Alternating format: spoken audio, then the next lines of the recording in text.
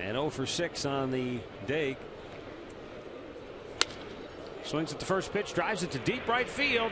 Long run, diving catch! Oh my goodness!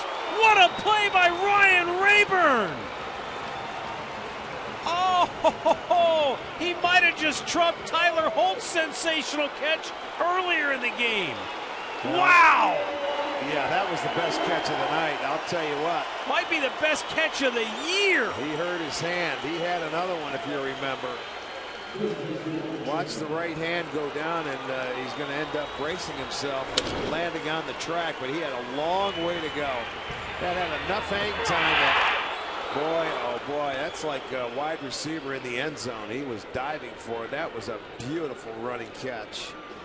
That is completely selling out, folks. Raburn laying out, giving everything he had, every inch that he had to give. And he ate some dirt on that warning track. But both Ryan Raburn and Tyler Holt commiserating there.